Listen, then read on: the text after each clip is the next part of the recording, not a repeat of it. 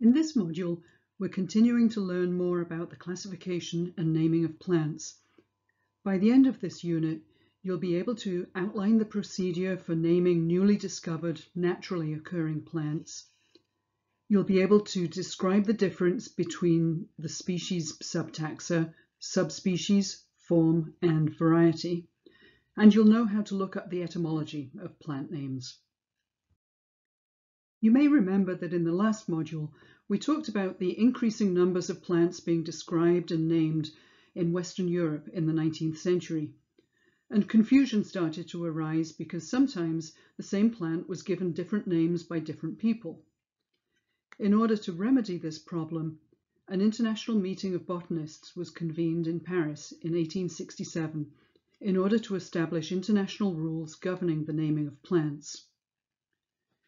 The plant names in Linnaeus's Species Plantarum were adopted as the official starting point, and one of the new rules established was the rule of priority.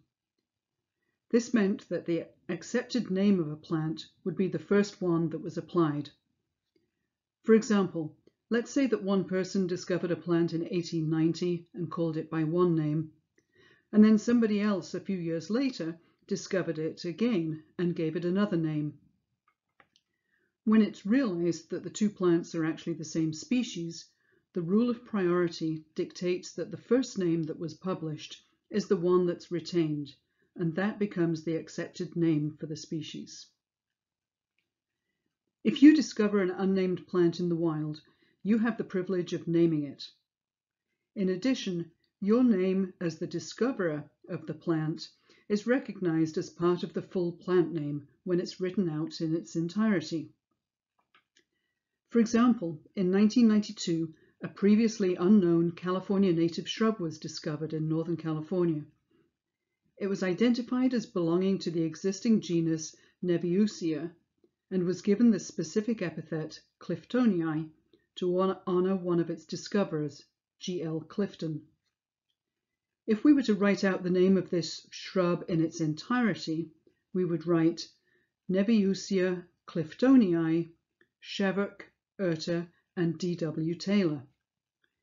The three names appearing after the species name acknowledge the people who first officially described this plant: James Shevork, Barbara Erta, and Dean Taylor. A plant name is usually only written out in its entirety like this in scientific papers and botanical literature, but it's something you may come across, and it's important to know why these names appear and what they mean. Linnaeus named so many plants that usually only his initial, L, appears after the species name. In order for the name of your newly discovered plant to be recognized, you have to publish a complete description of the plant in English in a peer-reviewed, widely circulated journal. On the right, you can see the first page of the description of Neviusia Cliftonii that was submitted to the journal Novon, that's published by the Missouri Botanical Garden. And finally, you also have to deposit an annotated specimen of the plant in a herbarium to which the public has access. Our local herbariums include one at the UCSC Arboretum and the Jepson Herbarium at UC Berkeley. This herbarium specimen is then referred to as the type specimen. The herbarium specimens serve as reference points for botanical nomenclature and research, and they can last for many years when they're stored correctly. The photo on the right shows an annotated herbarium specimen at the Royal Horticultural Society in England of a lavender that was collected in 1731. This photo was taken just 4 years ago when I was last visiting the RHS garden in England. Most herbariums these days are working on digitizing their herbarium collections in order to preserve them in a different format and so that greater access can be given to them. As mentioned in an earlier unit, since the late 19th century, plant classification has been organized as a pyramidal hierarchy. At the bottom of the hierarchy, species with similar characteristics are ordered into a genus. And remember that the plural of genus is genera.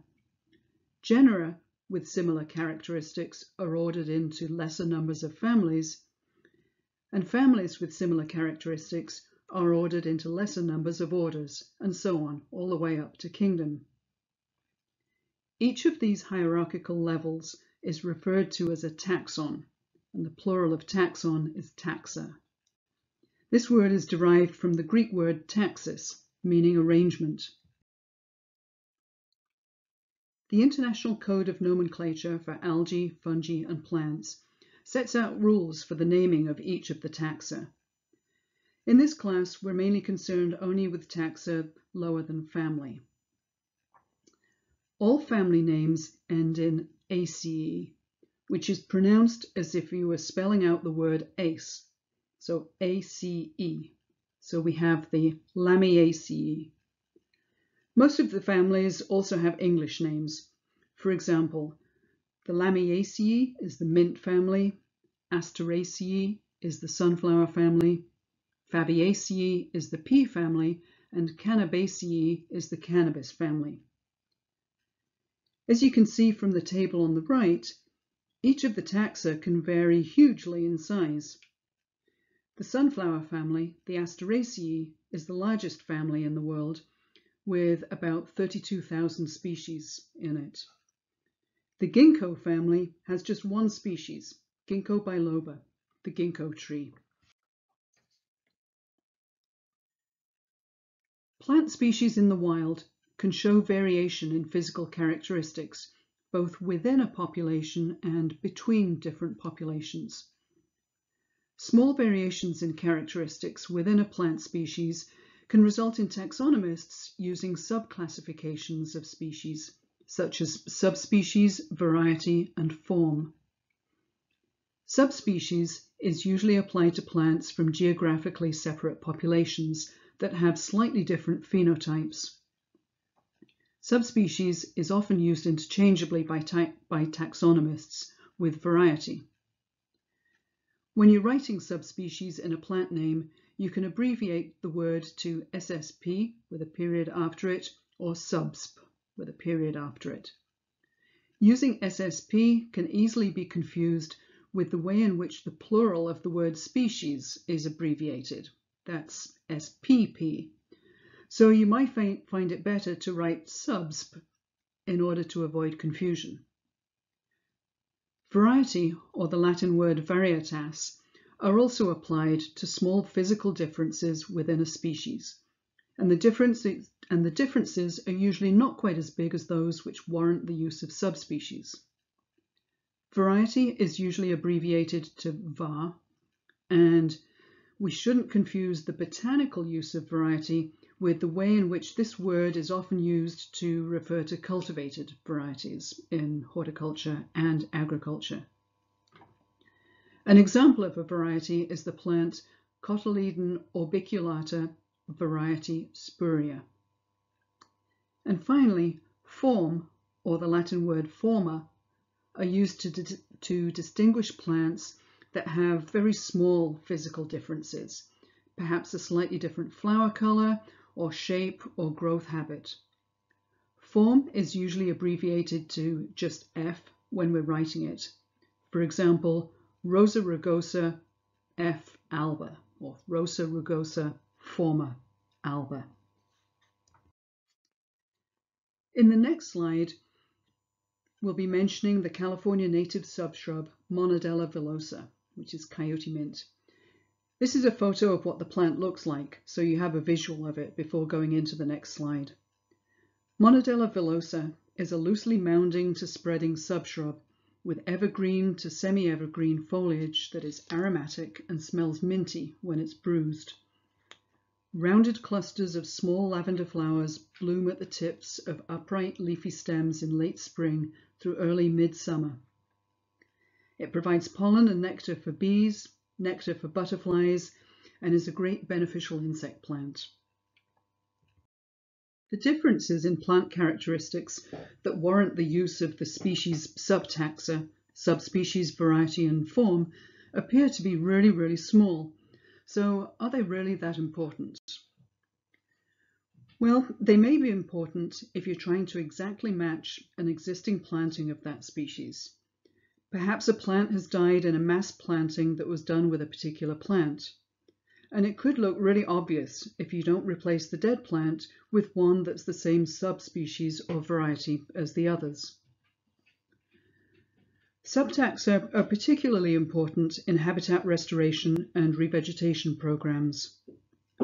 Using the same subtaxon as existing populations, preferably by collecting seed or cuttings locally from those local populations, maintains the genetic integrity of the local gene pool. In a revegetation project, there may also be other organisms that have co-evolved with a specific subspecies or variety, and it's possible you may be excluding those organisms if you don't use the right subtaxa for the project. And finally, subtaxa can be important if you're working with a client who would like only locally native plants in their landscape. In the table on the right, you can see a comparison of two of the physical characteristics and the range of three subspecies of the California native subshrub coyote mint, Monodella villosa.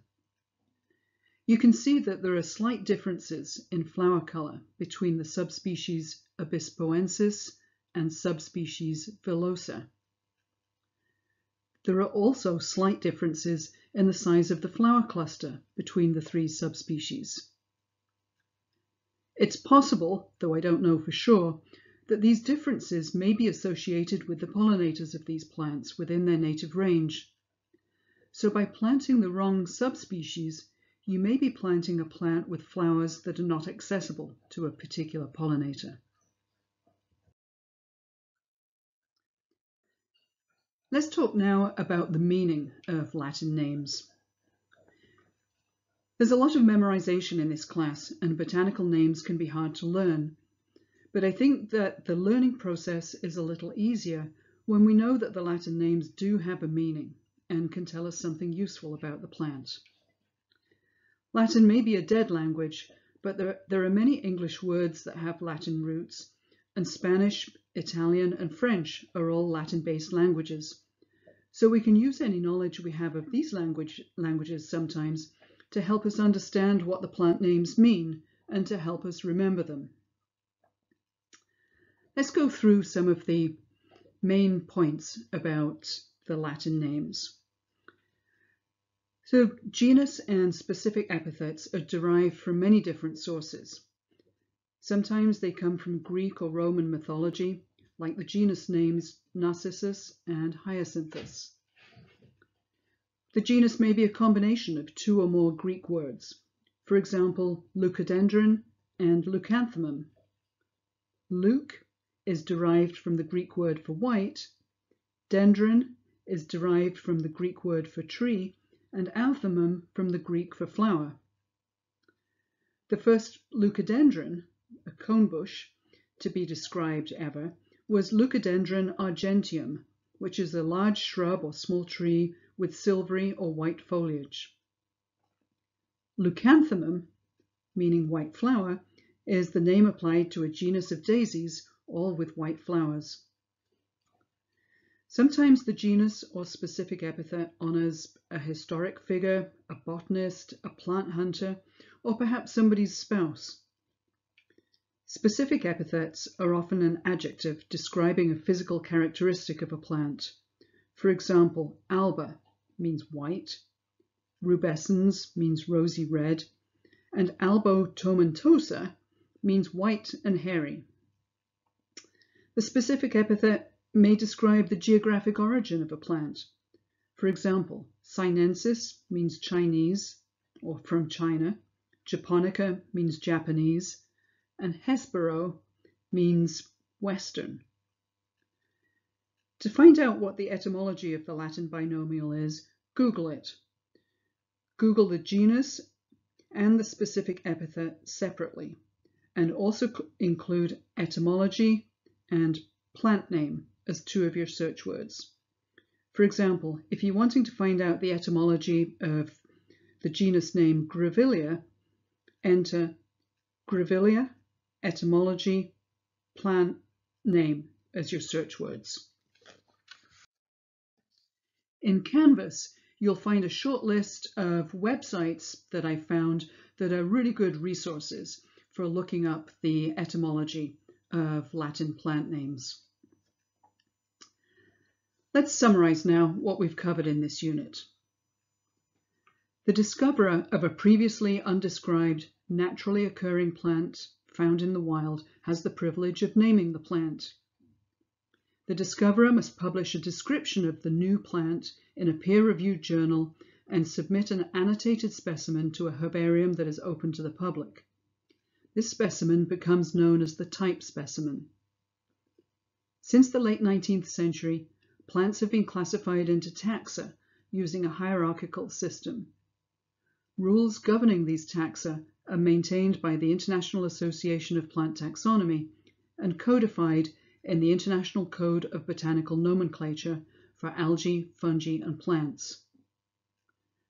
Plant family names always end in ACE. Species can be classified, or subclassified rather, into subspecies, variety or form, according to relatively small physical differences. The botanical or scientific names of plants are in a dead language, Latin, but they do have meanings and can always tell us something interesting or useful about a plant.